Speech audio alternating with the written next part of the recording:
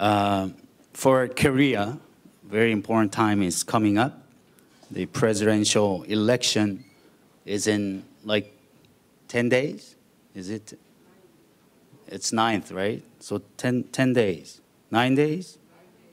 9 days. You're counting down? Okay. And people keep asking me. I'm doing home visits, 대신방, for the 53rd parish. And, we're driving around and, they're sitting in the back and they keep asking me who they should vote for. And I'm like, I don't know. I can't even vote. Don't ask me. Who are you voting for? Have you decided yet who your president will be? 찍을 사람이 없죠.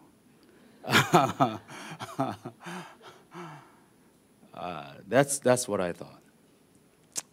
But how hard can it be? You got like 15 to choose from.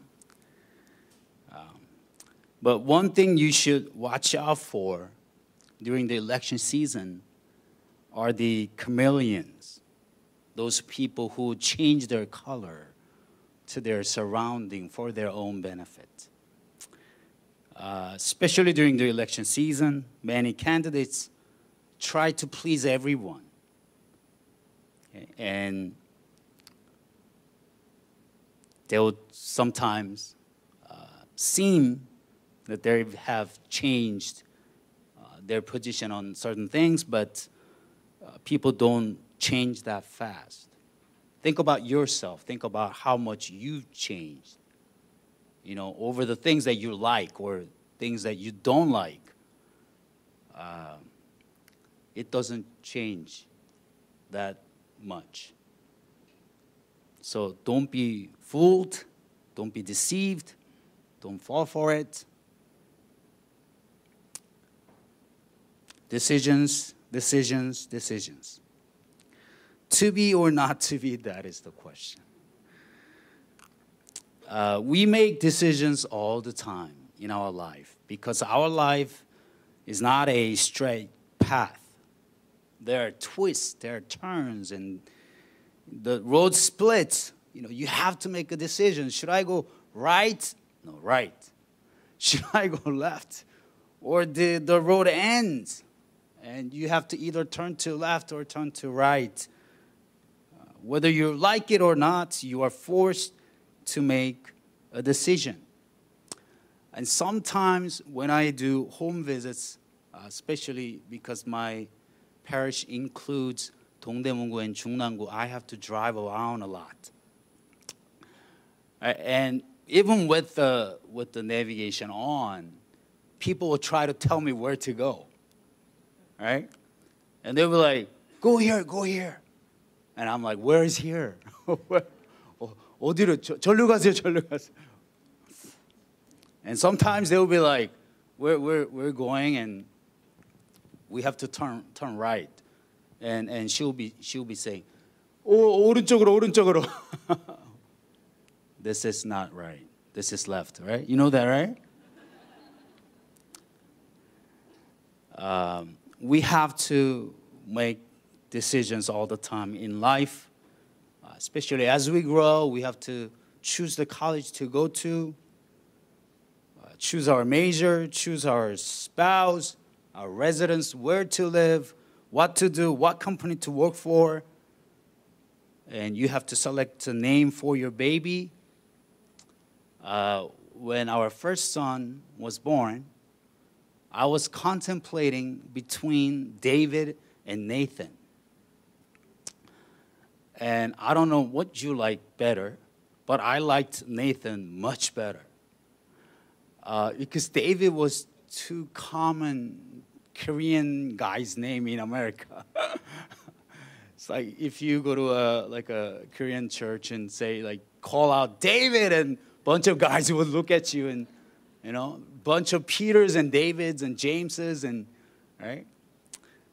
So I wanted to choose Nathan, but David sounded, I don't know, it seemed to be a better name for him. David was much better, I think, than Nathan. So I went back and forth, and I wrote down David, and then I raised it, and I changed it to Nathan, and then I gave that paper to the nurse, and she took it, and I changed my mind again. So I tracked her down, and I changed it again. I'm sorry. I'm boring you with my indecision right here. You have to make a decision. And the decisions that you have to make, this list goes on and on. And we can't even sum up our life as a series of decisions we make. We are who we are because of the decisions that we made in the past. So how do we make the right decision, or at least a wise decision? And from our text today, from our passage today, we learn a very valuable lesson. When possible, shun Sodom and Gomorrah. Avoid Sodom and Gomorrah. Where there is prosperity, sin abounds. Our passage today says that the men of Sodom were wicked and were sinning greatly against the Lord. This was a well-known fact at that time. Everybody knew that. Sodom was like, the sin city of Canaan. The scripture says that the love of money is the root of all evil. Our problem for Korea is 잘 살아보세. 잘 살아보세. When we as a nation first started this campaign, we were poor. We were really poor. But not anymore. We should ditch this. We should let it go. We shouldn't have this as our goal anymore. We 잘 살아요, 우리 잘 살아요. Right? 잘 살아보세요. 잘 살아보세요. We are one of the largest economies in the world. Even Trump, the president, U.S. President Trump, says that we are rich nation, and they don't have to help us and all that. That we have to pay for thought and all the other things that they are helping us with. But Korean people are still holding on to this dream of 잘 살아보세요. And now it has become a competition to live better than others. We keep comparing with how other people live and what other people have, and we constantly try to keep up with the Joneses, right? They drive that car, I can drive that too. They buy this and I buy that, and Abraham also made some bad choices, like Lot did. But it was because of a severe famine that he went down to Egypt. And he lied about his wife, Sarah, that she was his sister, and he almost lost her twice. Egypt, because of the Nile River, was well known to be very fertile land. And during the Roman time, Egypt was considered the bread basket of the whole empire. So even in today's passage, it says that Sodom and Gomorrah were like the land of Egypt. Egypt was very prosperous land at that time for a long period of time. But the difference between Abraham and Lot, Abraham choosing Egypt and Lot choosing Sodom and Gomorrah, is that Abraham chose to move down to Egypt for mere survival from the famine. He was pushed there. It was a difficult time. If he would have stayed in the land of the Canaanites, a lot of people could have died from famine. But Lot chose Sodom and Gomorrah for more prosperity. The reason for this departure from each other was because that they were so rich now. Abraham and Lot became so rich. Things were going so great, and they had too much possession to stay together.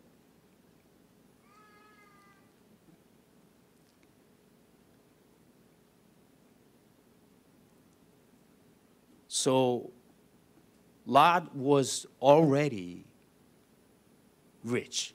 He had a lot of things. He possessed a lot of things. And he was looking for a better, even better place, even more riches. If you aim for those things, if you live for the worldly riches, you will not know when to stop, because you will never be content, even when you are rich. So the Bible says people who want to get rich fall into temptation and a trap and into many foolish and harmful desires that plunge man into ruin and destruction. It is one thing to run from famine and seek shelter in Egypt for survival, and totally another to choose Sodom for more prosperity when you are already rich. We are rich. I've never seen so many German cars in my life. Audi, BMW, Benz. I think I told you before, the neighborhood that I used to live in before I came here, their mean income or GDP per year was above $60,000.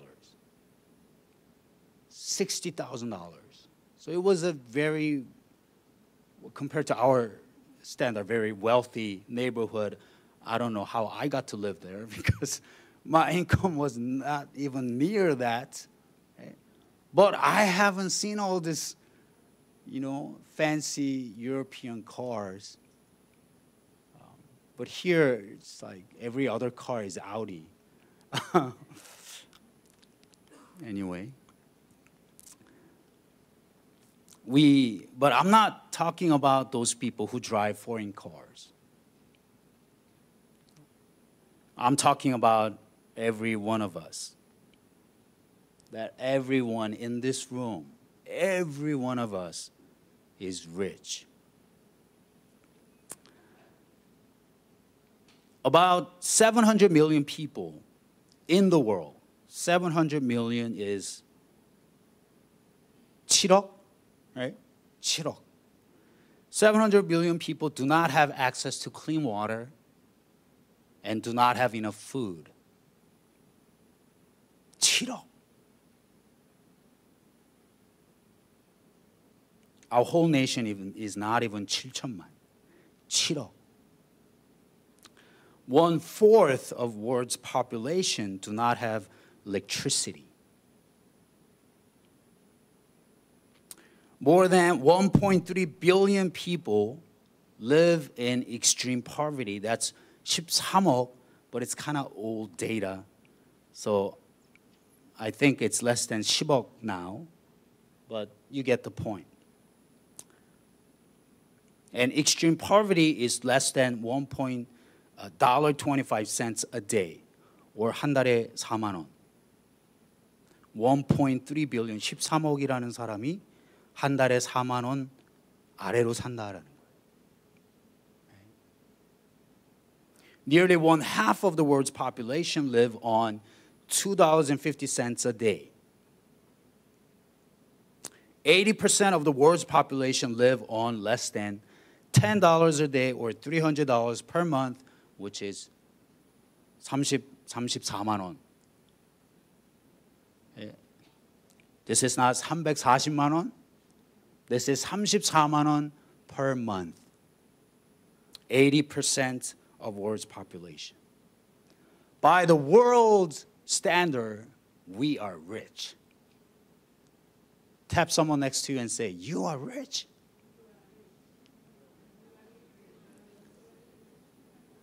별로 그렇게 생각 안 하시는 것 같은데. We are rich. If I ever go back to America, if our family ever moves back to America, it won't be because it is a better country to live in. I'm more concerned about their spirituality and the corruption there and persecution against the church. And we do not go after those things. We Christians live by different standards. We do not seek worldly riches anymore. We Korean people, we are already doing so well. But so many people say that it is a difficult time. I don't understand. Because our country never lived better. Right? Look back in our history. We never lived better. We should be like, oh, we are so happy. We're so thankful. Oh, we are a rich country now. We should be rejoicing. But everyone says, everyone says, oh, it is a difficult time. 불경기예요, 불경. It is a recession. And I've even seen those people in construction business say it is a recession. And I was like, you kidding me? Right? Look around, you go around around Seoul or outside of Seoul, there are so many buildings and apartments going up all over the place. There is no other parts in the world with this much construction going on. And people say it is a recession.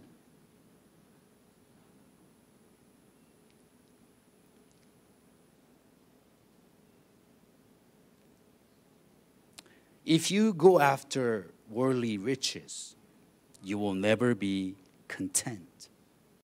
The secret of choosing right in your life is letting go. God will eventually lead you to the land, the promised land flowing with milk and honey, but that shouldn't be your goal. You shouldn't live for that. Remember that God led the Israelite people out of Egypt to worship Him. We should never forget why God has chosen us and delivered us from sin and from bondage. It is to worship God, to live for His glory. We should live to worship and serve God. That should be our goal in life. We should seek His kingdom and His righteousness first. And all these things in life that we need will be provided for by God. God knows what we need. He will take care of us. Your prosperity will come soon enough. Don't go looking for it. Don't go to Sodom and Gomorrah because it is a better living country, because they have, higher GDP or whatever. Just be content with what you have. Be content with where you are. Think about ways to please God, not yourself. Many people who migrated to North Korea a long time ago were looking for a place, a better place, not to live better, but to serve God better. But most people who migrated to South America went looking for riches. And I do not need to tell you that North America is doing far better than the South. In John Bunyan's The Pilgrim's Progress, the Christian comes to this interpreter's house. Our senior pastor he keeps talking about the Pilgrim's Progress, and I really enjoy it. I mean, he talks about the same thing over and over again, but it is never the same. Okay, he's giving us a new message every time, and I'm rereading the book in English because he has generated so much interest in me about this book. And in it, the Christian goes to the interpreter's house. And one of the things that he learns from there, he sees from there, is this reaction, this behavior difference between passion and patience. There are two boys. I don't know if they're brothers or they're just there, but passion is older and patience is younger. And they were told if they waited till next year, they could receive good gifts. And patience was happy to hear that. Wow! Next year I'll be receiving, great gifts. Yes, and he was happy. But passion, on the other hand, could not accept that. Why do I have to wait so long? He began crying and he pleaded, give it to me now. So something was brought for him and he became very happy. And he was making fun of patience. Look what I've got. Right. But soon enough, his gifts perished, and patience' gift came later, whose gifts lasted forever, and he lived happily ever after. We should learn to wait for God to work in our life. God loves you, and God has a good plan for you. Just like God had a wonderful plan, a great plan, just unthinkable, unimaginable plan for Abraham. But his life wasn't, fancy life yet, and he didn't even have a son at that time. But Abraham kept believing in God and in his promise. We should learn to wait for God to bring the blessings that he promised. And we should never live our life looking for those things, going after those things. Do not choose Sodom and Gomorrah in your life. Our pastor, a few weeks ago, he shared with us a good tip to live by, and he said, when he's faced with a difficult decision, I thought he would be, going to the prayer mountain and fasting for 40 days or something, right, to receive God's answer. Right, but he said it very plainly. He chooses the thing that will not benefit himself. I was shocked. I was shocked first because it wasn't something like praying or going to the prayer mountain, right? But I was shocked because I realized how difficult that decision will be. Because all the decisions that we make, what do we choose? We choose something that will benefit us, right? But he said he chooses the opposite. He chooses whatever benefits the other people.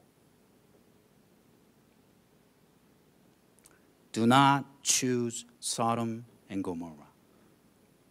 Don't let that be your goal in life. When I was in charge of youth groups back in the States, I asked young people, what is your goal in life? What do you want to do? What do you want to do with your life? And most guys said, I want to be like, what's his name? Bill Gates. Because he's the wealthiest man. They want to be rich. That should never be your goal. Being rich or succeeding or anything in that area, don't let that be your goal. Your goal in life, your dream in life, your vision in life should be about pleasing God and about glorifying God. And everything else will follow you. Compare Abraham's life and Lot's life. Compare what happened to them in their life. Just contemplate what happened to Lot in his life. His life became a miserable life. Let's choose right. Let's become like Abraham. And let's not live for ourselves. Let's live that, our success, our prosperity to God, and let's live for God and for His glory. Amen. Let us pray.